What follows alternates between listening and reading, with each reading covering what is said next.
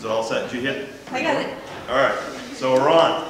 We're going to have a different chapel today. Open your Bibles up to Job chapter 12. We have been talking about the promises of God. It's been a while since I've been up here. But we're going to kind of put the promises of God in a parking spot for the moment, and we're going to look at something else. So Job chapter 12, and we're going to start at verse 7. Verse 7. Actually, it's a passage I've always really enjoyed, and at the end of this lesson you'll have a better understanding of why. It says at verse 7, But ask now the beasts, and they shall teach thee, and the fowls of the air, and they shall tell thee. Or speak to the earth, and it shall teach thee, and to the fishes of the sea shall declare unto thee. Who knoweth not in all these that the hand of the Lord hath wrought this? And we'll go ahead and open prayer. Dear Lord, we just thank you for each student here, and it's a nice spring day, a little cool. We just thank you for all that you've done, and we pray that you'll be with the elementary and kindergarten classes as they go to the Sugar House, and that you'll be with us, Lord, as we look at your creation, and I hope maybe learn something that we didn't expect today, Lord, and we pray this all in your name. Amen. All right, so Job chapter 12. It's an interesting passage. And just to kind of look at it again, but ask now the beasts, and they shall teach thee, and the fowls of the air, and they shall tell thee, or speak to the earth, and it shall teach thee, and the fishes of the sea shall declare unto thee. Watch, who knoweth not in all these that the hand of the Lord hath wrought this. So something happened here recently, and what we're going to be talking about is design and creation. All right? So design and creation. We talked about this at the beginning of the year. We'll see how good your memory is, because this was mentioned way back in September. We've been talking a little bit about the Roman legions. They made this maneuver, and I'm trying not to say the name, very popular, very well known. Movies love to use this. You see any movie, a lot of times they'll throw this in. And it was created after something in creation. Can anybody tell me what? Turtle. Turtle, I'll accept that. Turtle or tortoise. There's a little difference. A tortoise turtle lives in the water, tortoise on land. And it's kind of neat if you think about it, because if you look at, unfortunately my pointer doesn't work on the screen, but if you look at the tortoise and you see the shape on the shell, you can almost see a Roman soldier or a Roman officer standing there, and maybe there was a seagull harassing it or something, and it was pecking at its shell. And he's watching this, and he's noticing the patterns in the shell, and he said, you know, we can do that. We have shields that are shaped kind of similarly to that tortoise's shell, so we can do the same thing as the tortoise does. And it became very popular, and it was very effective at protecting them, especially against arrows. So if they were facing an enemy that had a lot of arrows, they would call it out, and in Latin it was testudo, that was tortoise. So literally, they called the formation the tortoise. That's what they named it. But what's really kind of neat is if you look at creation, creation has inspired a lot of really neat inventions. And some of these I knew, and some of these I didn't. Kind of neat. Velcro, a pet owner. This one makes sense. A pet owner noticed one day he was getting very irritated. Who has a dog and already knows where I'm going with this? The dog comes in and his coat is just peppered with the little burrs. And I had a long-haired lab, chocolate lab. He was lab shepherd mix, beautiful dog. Lived a very good life, almost 14 years. And he loved to frolic in the backyard where he wasn't supposed to go, and he would come in, and that coat of his, it would take me an hour to get these burrs out of his coat. Well, this pet owner who ended up inventing Velcro was fascinated by this, and so he took a little extra science to it, and he said, all right, how is this working? And he noticed the burrs have little tiny hooks on them. And they were hooking, that's how they hook into the fur, And he said, kind of like the Romans did, hey, we can do that. And he made Velcro. And now today, if you look at Velcro, it's one side with something with little tiny hooks that goes into another side that's really, really fuzzy. So it's basically copying what is already done and been designed in creation.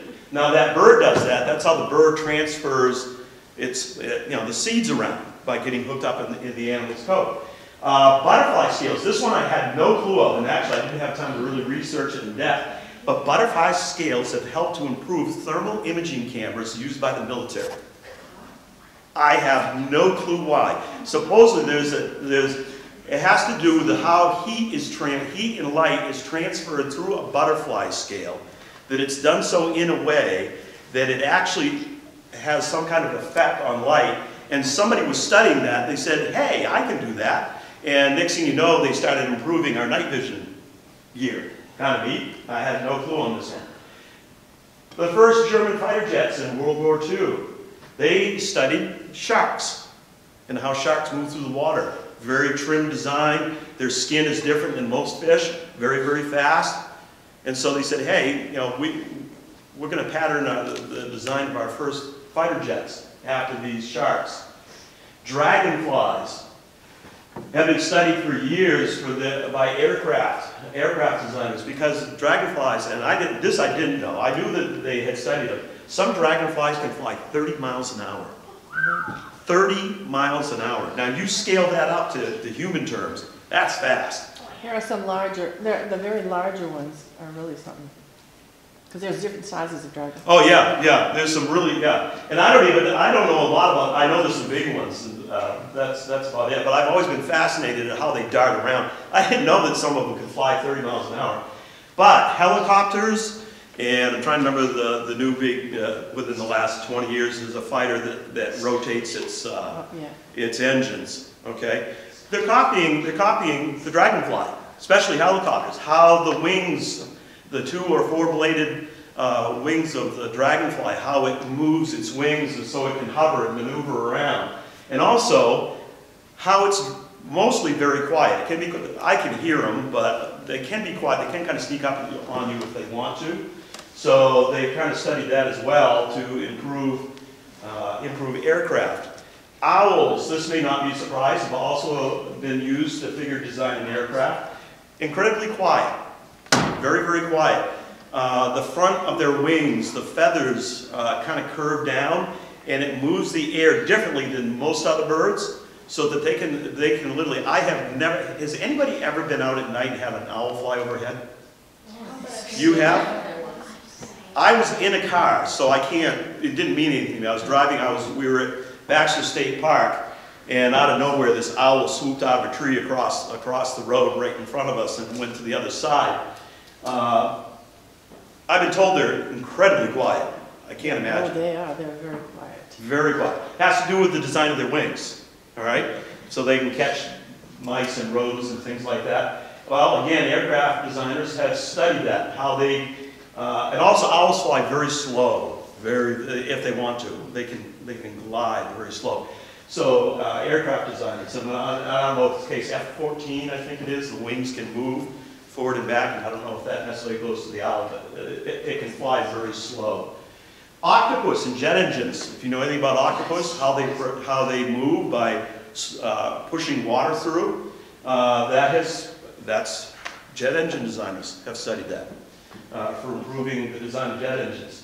This one will be a big surprise. Bats and dolphins, sonar and radar. Okay, we're still studying dolphins. There's still things we don't understand about dolphins. Whales also is another one. Spider webs. Spider webs are stronger than steel if you scale them up. And so manufacturers have been studying that for years, and it would be probably in the military or police, law enforcement for the jackets, Kevlar jackets, things like that, trying to figure out how they can weave fabric that's as strong as a spider's web, basically. So that's been an inspiration there. This one I didn't know, the black mamba. Now I know the black mamba is pretty deadly, and dark frogs are definitely. But the medical industry is studying them for painkillers. All right? So these are just a few quick examples about lessons from design. We've seen how the tortoise 2,000 years ago, there's nothing new here. If you go back to the Greek and Roman times, they understood this too, and they would study animals, they would study creation, and they would copy it. And they would, a lot of great inventions would come. So something happened here last month involving this right here. The tree is still in our front yard. And who can remember what the woodpecker is called? Somebody, because you answered one. Woody the woodpecker. Actually, I'm glad you said that. He was named that. But what was the real name of the bird? What bird type? Anybody remember? I think I heard somebody say it. Yeah. All right. I'm not even sure I can say it right. Pileated. Pileated woodpecker. The pileated woodpecker. And this is the tree. I took this picture yesterday. The picture on the right. He's been back, and I haven't seen him. But he's been back because there's more holes in that tree. Because I counted at least 3 new holes in that tree since the last time I went out there. I'm kind of keeping track. And by the time he's done with that tree, there's going to be nothing left of it. Yeah. By the way, I read an article. They can take a tree down. Yeah. They can take a tree down. We've had them do that on our road because we're at the woods, and we've got pileated woodpeckers up there, and that's all you can hear is rat-a-tat-tat when they get going. But boy, they've knocked trees right down. Yep, they'll saw them right down. And actually, keep in mind, if any of you know where Mrs. Craig lives, that's what we're going to talk about, where they like to live. So what we're going to talk about today is the pileated woodpecker. Look at God's design and creation. What can we learn from the woodpecker? Specifically, all woodpeckers. There's another one. I went out yesterday, and I always like birds. I just downloaded a bird app on my phone, an Audubon bird app. And I think it was a hairy woodpecker. Hairy woodpecker, yeah. What's that? Hairy woodpecker, they're big. It was up in the dead tree, an old tree right beside the garage. Really? And he was going to town. So anyway, if you look at this verse, and this is going to be the key that we're going to go after, just look at the highlight. First of all, Job is telling us to ask something. Ask a question. And by the way, any good science begins by asking a question. All right, that's how we learn. Ask a question. Well, what's he want us to ask? Science and knowledge and learning all begins with asking something. Well, he says, ask the beasts. Okay, ask the animals. And they shall teach thee. Ask the birds. And they shall tell thee. Speak to the earth. Geology. All right? And they shall teach thee. And to the fishes of the sea, and it shall declare unto thee. So he's covering all of God's creation. The earth, the animals, the birds, the fish. And he's saying, ask it, and it shall teach thee. What? That there is a God. But it will teach you other things as well, and this is what we're looking at. So the pileated woodpecker, if you see up on the screen there, that drawing was done by the James Audubon, or wherever it was. He's got a beautiful series of books that I looked it up on eBay, and if you find an original first edition, it's several $1,000s. It's really, really expensive. But if you know where to go, you can download the whole book for free as a PDF, and that's where this image comes from. But you can see they live mostly in Canada, parts of Canada, and the I want to say east of the Mississippi, but they're west of the Mississippi barely, and then a little bit down the west coast. So notice they don't really seem to care for the Midwest. And why don't you think they might not like the Midwest? They don't have the trees. Somebody said because there's cowboys there. There's not a lot of trees. All right, now think about where Mrs. Craig lives. All right, so this is where they live. Now, here's what's neat. They are the largest woodpecker alive. And because there was one that was called an ivory woodpecker, that was about 2 to 3 inches taller than the pileated. And it's believed to be extinct. They don't know if it is. It also lived in North America. And if you saw it, it looked very, very much like the pileated, only it didn't have the white on the breast. It was all black. And it did have a crown, but it had like ivory colors in it. It was a little bit of ivory, and it wasn't white. So it's believed to be the largest woodpecker in North America. There are about 200 species of woodpeckers in the world. Okay, all sizes. And the pileated is the king of the hill. All right? So it lives, and think of Mrs. Craig, it lives solitary lives deep in the woods. If you try to go out there, I got several pictures of this thing. and Pastor John did too, but you had to be pretty cagey. Because its trick was that when you got too close, it didn't want to give up the breakfast, it would hop on the other side of the tree. So it's camera shy.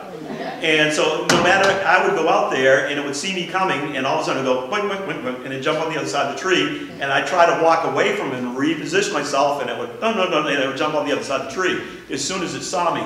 But if you were careful, you could get fairly close to it. And we found a way by literally doing the Charlie Brown thing, hiding behind trees, and we were literally doing a stealth Green Beret attack on this thing, trying to get close enough to get some video and images.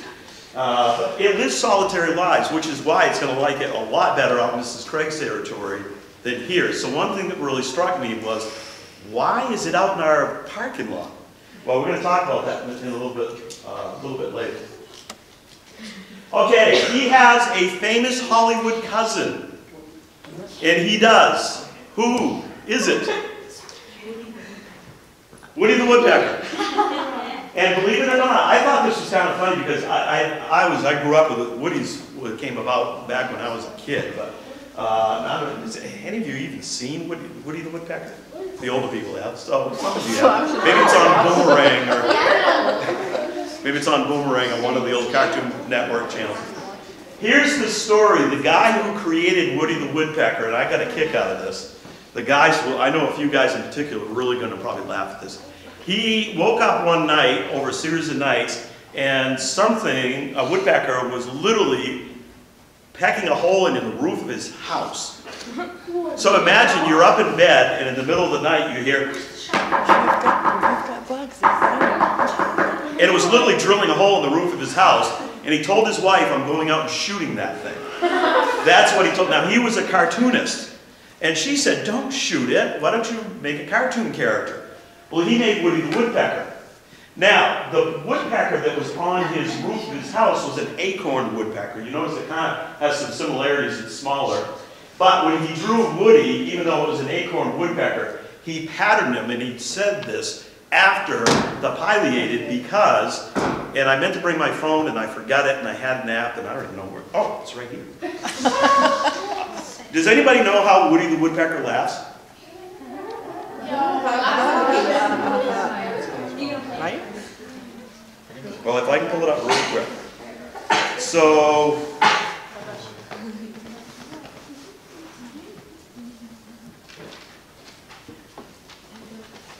if you know what Woody the Woodpecker sounds like. Sounds like he's possessed. That is the pileated woodpecker. All right?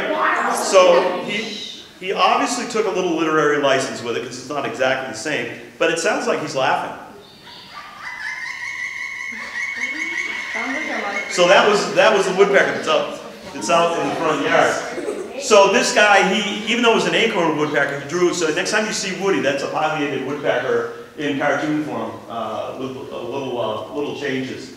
And his irritating characteristics is because this woodpecker's trying to drill holes in the roof of his house. They also made a movie with Woody the Woodpecker in it. They did. Not too long ago, actually. That was kind of his comeback. All right, so here, if you're taking notes, that was all introduction. We're going to talk about some fun facts. All right, so those of you who are taking notes, fun facts. We're going to talk about some design features, and then we're going to wrap it up. And hopefully you'll enjoy this. I learned quite a bit. I've been fascinated. And I'll tell you, here's the story with these woodpeckers. We live out in Durham, and Mrs. Ancona is a lot better with birds than I am. I know a lot about history and things like that, birds. I really love birds, but I've never taken time to really learn much about them. And well, she'd come in and she'd say, I just saw a pileated woodpecker in the backyard. I go running outside. He's gone. 2 weeks later, oh, he's back again. I go run out in the backyard. He's gone. We'd be sitting out back having a cup of coffee in the evening or a glass of iced tea or something. Oh, there he is. He's up in that tree. You see him? And I'd be looking and I said, no, I don't see where he is. Oh, he just flew off. I thought she was doing it to me on purpose. And she does this also with bald eagles. Oh, I saw a bald eagle. And she's driving down the road and she can see a bald eagle in flight and I'd never see it. Tara, I would make a good birder. So I was, you don't know how happy I was. I literally, the day I saw him, Pastor John told me about him. Well, I saw his post. on Facebook. And I literally Monday came prepared with my camera, hoping and praying, and I think it's a testimony God answers prayers even for the silly things, that he would have this woodpecker out in the tree when I drove in Monday morning, and there he was. And Pastor John came, actually no, it was Saturday during the playoffs. And I'm walking down there, and Pastor John came up and he says, "You going to see the woodpecker?" And I said, "Yeah." And I was recording it, because I wanted to prove to everybody I actually did see it. All right, so fun facts. We'll start off with some fun facts. Genesis, and here's our key. What does the Bible say? Well, and God said, "Let the waters bring forth abundantly, and the moving creatures that have life, and the fowl that may fly above the earth, in the open firmament of the heaven after their kind." The Bible tells us a couple things, and by the way, verse 23 says that is the 5th day. The Bible tells us on the 5th day of creation, God created all the birds. So the great ancestor of the pileated woodpecker, whatever it looked like, was created on day 5. All right?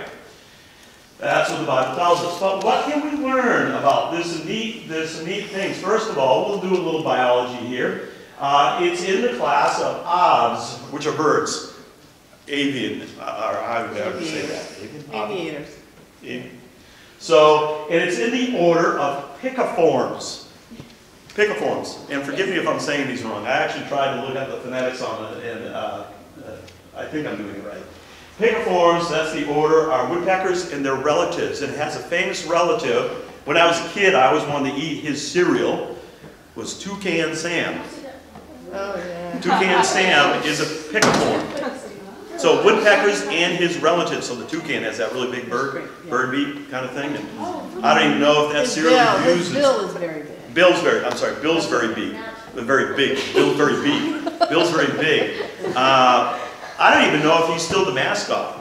I haven't had my coffee yet this morning. Just sitting upstairs getting a little. I don't even know if he's still the mascot. But toucans. So it's woodpeckers and their relatives. Well, as I said, I kind of like to read on stuff. So I said, well, what the heck is a picaform? Well, woodpeckers and their relatives, they all eat insects.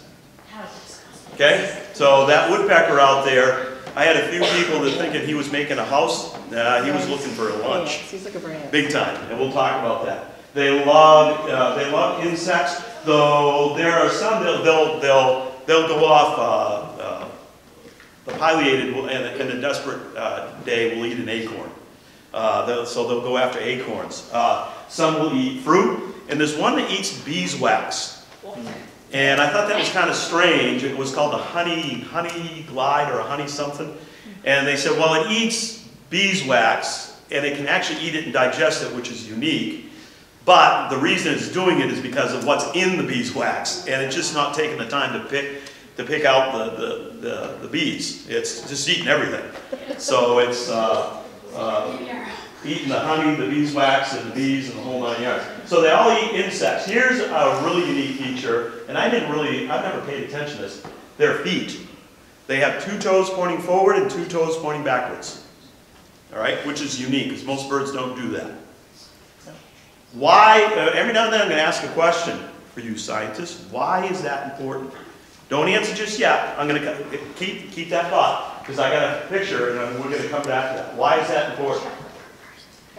This was kind of neat. No down feathers at any age. They never have downy feathers. They're born with regular feathers. They don't have the downy feathers. They range in size from about a little over 3 inches to 24 inches.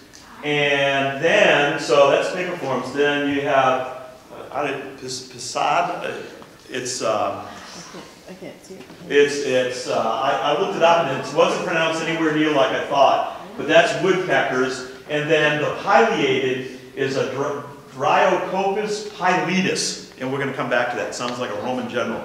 But in any case, we're going to come back to that. So that's a little biology. So some other fun facts. They weigh about 10 to 16 ounces. All right? So they weigh about 10 to 16 ounces. They are about 16 inches long, which for, again, the woodpecker, these guys are the king of the woodpeckers. They are the biggest. So what you saw out in that tree, they don't get any bigger than this guy. And as you can tell, they can do some damage to a tree like nothing else can. They can really do a number. Their wingspan, about 27 to 30 inches. They live 9 to 13 years. which for a bird, that was kind of impressive. Kind of surprising. They can eat 2,000 ants a day. They absolutely, and by the way, you know, my #1 favorite dish is a nice bowl of spaghetti with black olives and garlic bread. Well, if you ask a pileated woodpecker, ants. #1 on its list. And chances are, carpenter ants, they're non-discriminatory. Any kind of ant, they like them. Chances are, that's what that was after. All right? Ants. And they'll eat 2,000 ants a day. They absolutely love ants. There's one in flight, really pretty, by the way. Occupies a home range, the same home range for up to 30 years and 4 generations. So they're kind of territorial. Bald eagles are the same way. They'll pick an area and they'll live here. Chances are that was probably been living in all the wooded lands going this way and behind us. It was probably living along the river. All right? They'll cover territory up to 1,000 acres. Population density, studies have found population density of these woodpeckers decreases by 80% after harvesting of trees.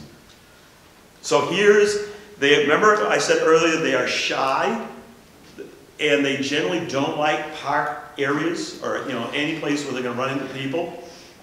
We just harvested all the old growth timber in its home territory. And so this thing was looking for lunch. All right, with this little lot of land we have here. There's still quite a few trees out there, and there's still some trees it's probably going to be able to eat from, but these are old timbers, old pine trees, and so I noticed this happened during February vacation. The church had been quiet a while, and I think it had been flying through, and I don't know how they could hear, basically, they can hear the insects moving in the trees, and it noted that one in there, and hopefully there's not another one, because he'll take on the other one too. So he started picking away at it, and then he got a little nervous when the kids started coming back to school. And that's when he noticed he started kind of, she, by the way, I saw both the male and the female up there. So here's the test. If you look at these two pictures, you can ask questions every now and then. What is the difference between these two pictures? Again, I'm going to try to move around because you've had one. Go ahead, Ron. The white hair, and also the brown color on one of them. Yeah, actually it's good. One has brown, but there's something else I'm looking at. It does have red hair, but it's something a little more specific. One has almost all white on the face and the other doesn't. A little more white, yeah, there's something, you're getting warmer. One is smaller and one is larger. Yeah, and that's important. One has red on the face and one doesn't. One's male and one's female. All right, so then here's a little biology for you. Here's how you tell the difference. And I went back through my pictures after I could figure out how to tell the difference, and I have a picture of both the male and the female. So they were taking turns. They were rotating on that tree. There wasn't just one, there was two.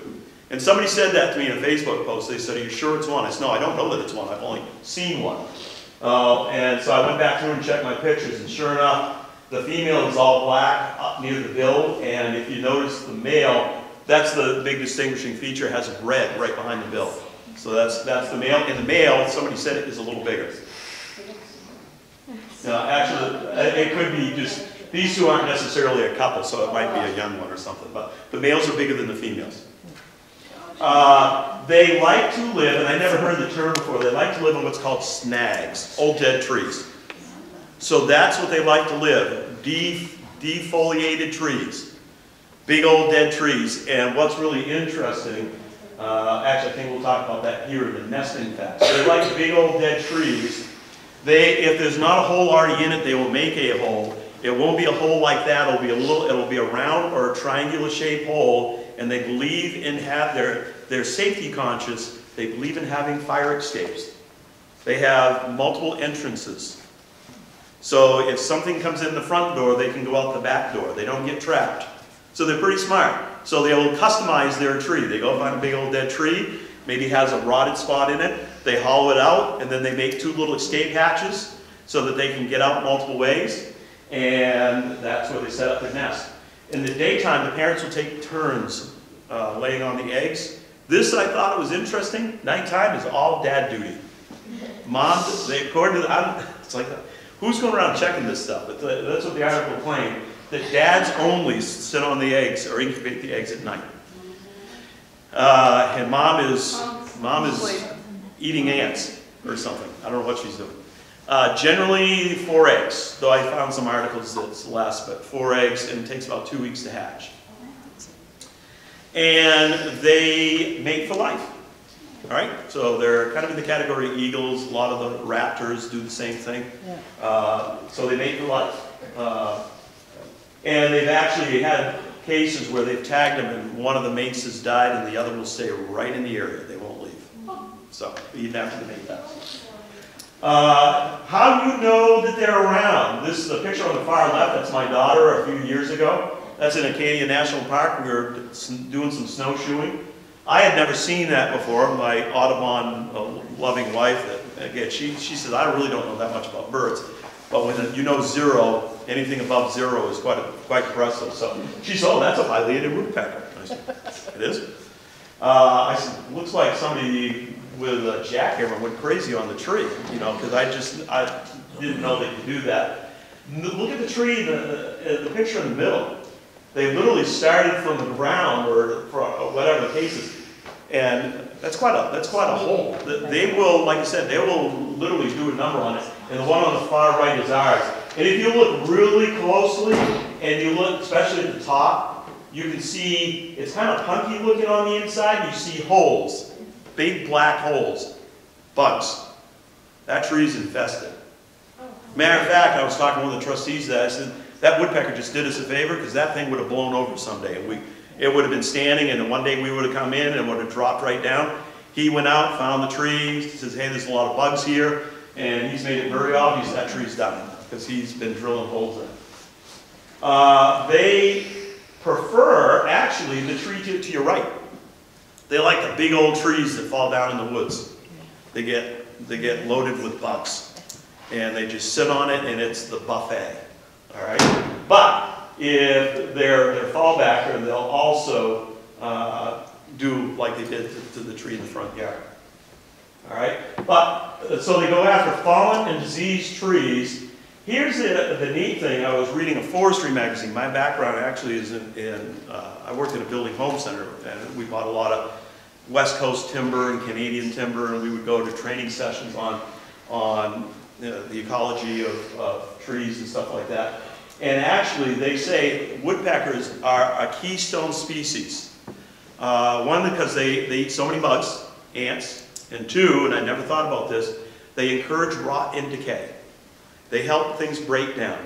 Because the trees that are rotting, that has the bugs in them, they go and they rip it, they open it up, which allows bacteria and stuff to get into it, and that breaks down, and that's very good for the soil. And so they're actually very, very good for a large timberland area. Evidence of their activities, that's our tree in the front yard. And some of you may have noted, why do I have a bunch of wood chips and a dollar bill in my, that's why, that was just for perspective. There's some pretty big wood chips. And I used to sell, I meant to bring one in today, I used to sell a Marples wood chisel, and I don't expect that to mean anything to you. Very, very expensive. It's one of the best sets out there. And, you know, you need a really good wood chisel, pretty sharp, to get splinters or wood fragments that big. And we're going to talk a little bit more about that in design features. So there's some fun facts. Now we're going to see why this is important. All right? So Romans 1:20 tells us, for the invisible things of him from the creation of the world are clearly seen, being understood by the things that are made, even his eternal power and Godhead, so they are without excuse. What that verse is very simply telling you is that when you look at the world, it tells you one thing. If you really study it, there's God. Because there's no other way to explain. We can try all we want through science and through other methods to explain how things got here. But the Bible tells us that creation proves that there is a God.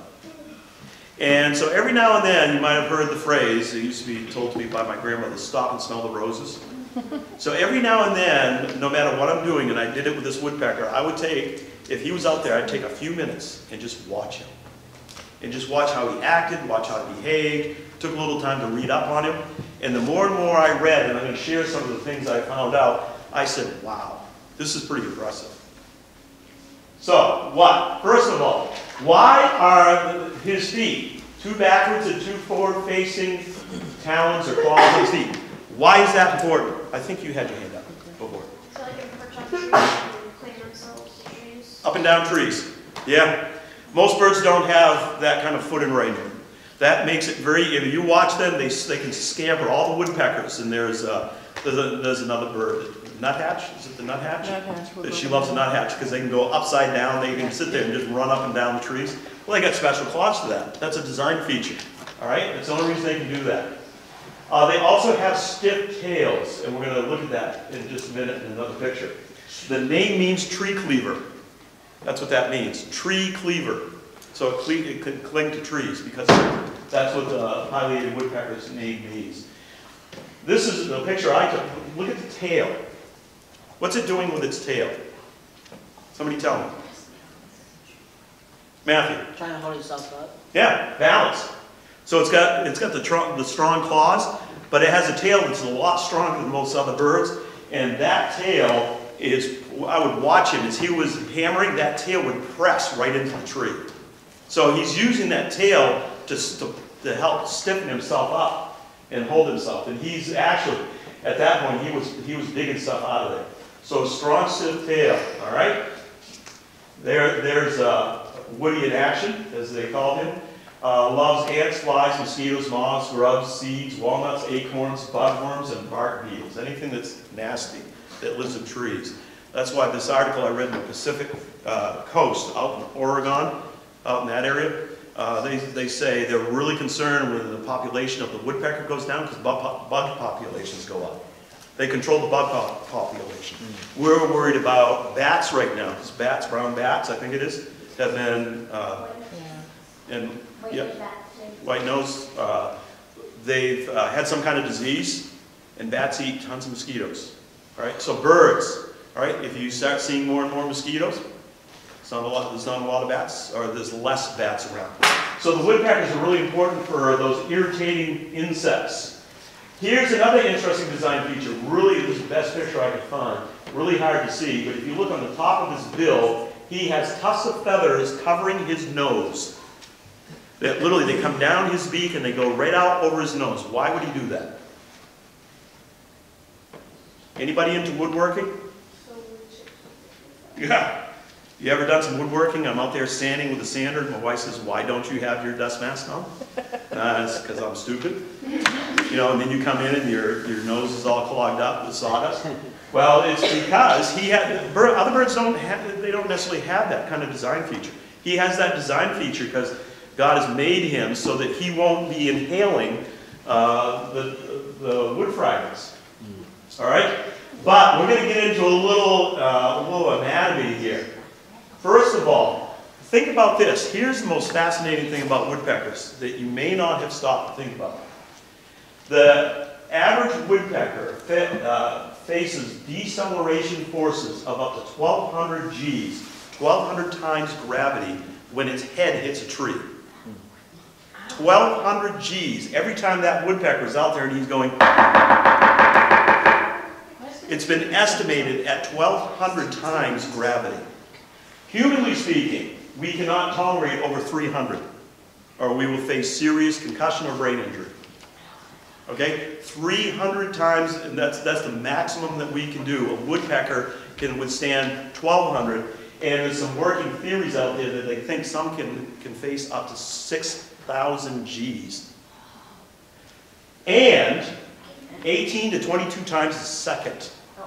So that would be like you, and I'm not telling you to do this, going out to a tree and in 1 second hitting that tree as hard as you can with your forehead 22 times. I don't think they'd make it. And being able to walk back to school on your own 2 feet without an ambulance helping you. So, you know, you may not have stopped to think about that, but how does it do that? And that's what we're going to look at. How is it able to do that? First of all, the brain is cushioned inside a strong skull. Has a very, very strong skull, proportionally speaking, compared to ours.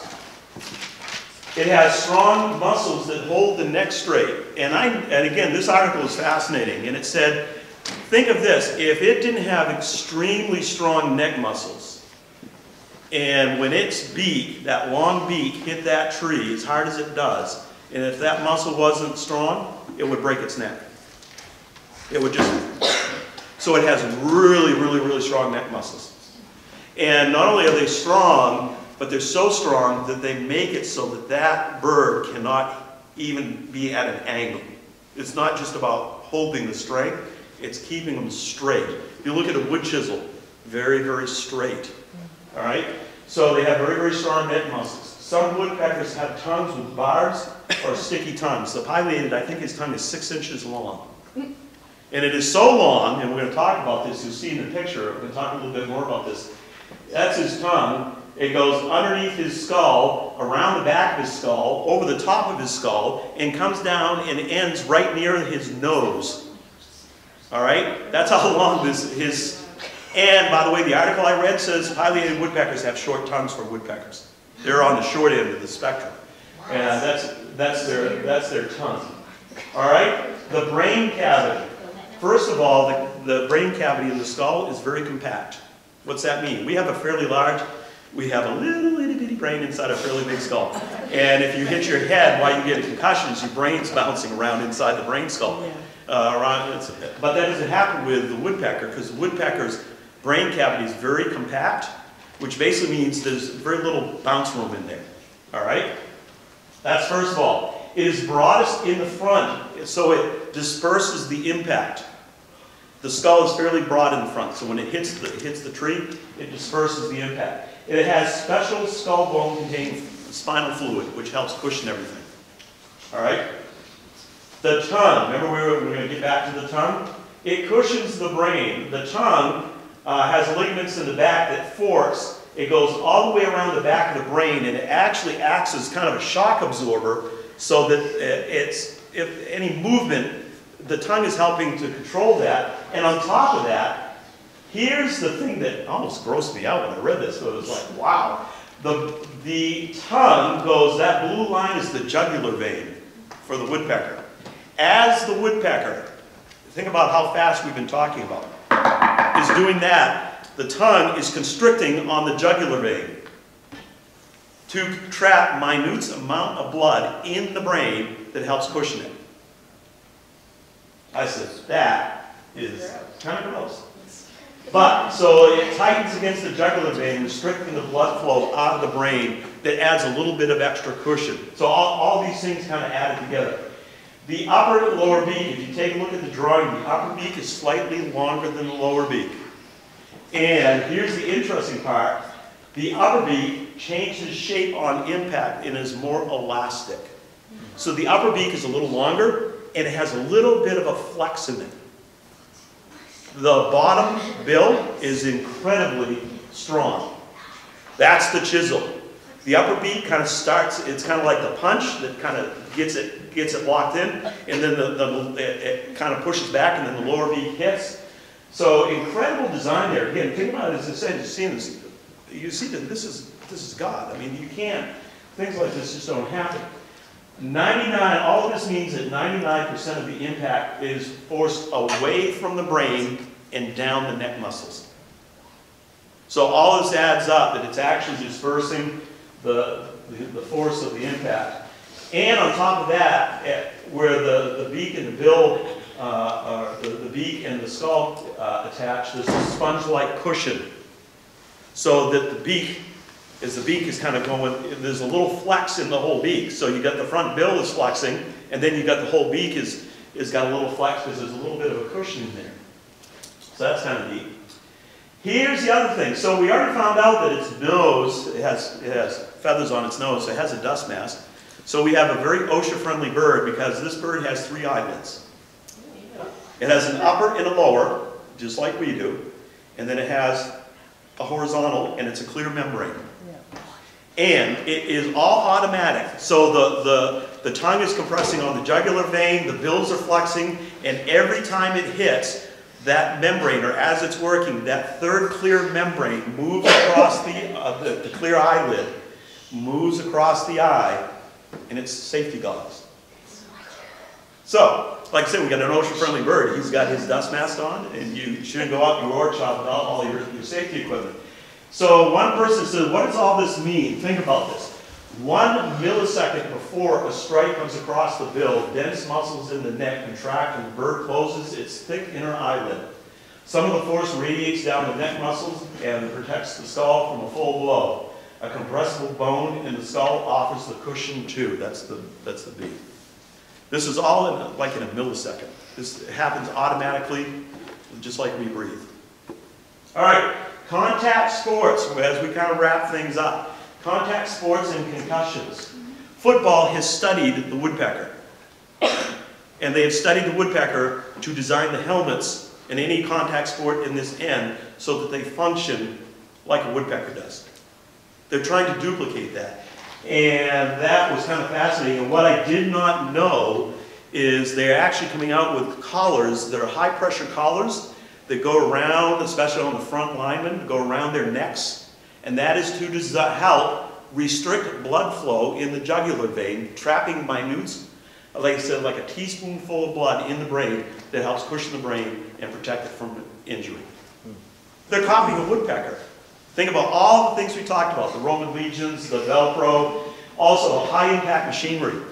They said the industrial application, high-impact machinery, anything that has a high force, they literally have employed some of the techniques they've seen, and I forget what the percentage was, it was pretty high, the wear and tear they're saving on the machinery because they're employing some of the things they found in the woodpecker.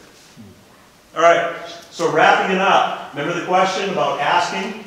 All right, ask the beasts, the fowls, speak to the earth, the fishes of the sea, and it will do what? It will point you back to God. One scientist concluded with this on the pileated woodpecker. These features stand in a row. Think about everything that we've talked about. These features stand in a row, sequentially cushioning and dissipating the mechanical excitations. You can see he's a scientist. Sequentially cushioning and dissipating the mechanical excitations, preventing brain injury. Other researchers confirm that it is the combined effect of these features that confers protection rather than any single factor. In English, what does this mean? In English, what this means is the combined effect of everything that we've talked about. The combined effect of these unique features protects the pileated woodpecker. If you look at evolution, as this bird evolved and it didn't have everything at the same time, it's not a woodpecker. And it's going to kill itself. It has to have it all. It's a package deal. All right? The only thing that makes sense is it was created on day 5. We've learned how mankind has benefited. If you look at anybody who especially with a Christian background, especially if you go back a few hundred years, George Carver is one. Talked about the only book he brought in his science lab was the Bible. All right? He started with Scripture. Because we learn from God's creation. Most of our greatest inventions have their origins in creation. And finally, it all points to God. All right? As it says that we are without excuse. So when you're walking through the woods or you're out doing something, as my grandmother used to say, stop and smell the roses. Stop and watch that bird. Watch the animal and see how it does what it does. And then ask a few questions. I never dreamed in a million years. I knew woodpeckers were probably pretty special. But I never dreamed half this stuff. I was like, really? That's just wild. And I do not advise you to go out and hit your head against the tree. 18 months. Can I Please add don't. something for just a second? All right, come close in prayer. Heavenly Father, we thank you for this day. We thank you again for everything you've done, and we pray that you'll just be with us, Lord, and just help us to meditate on the woodpecker and our friend that was out there for so long. I hear him actually in the woods just yesterday. I could hear him out back somewhere. Just help us to meditate on the things that we've learned from him. In your name, amen. All right, you may go.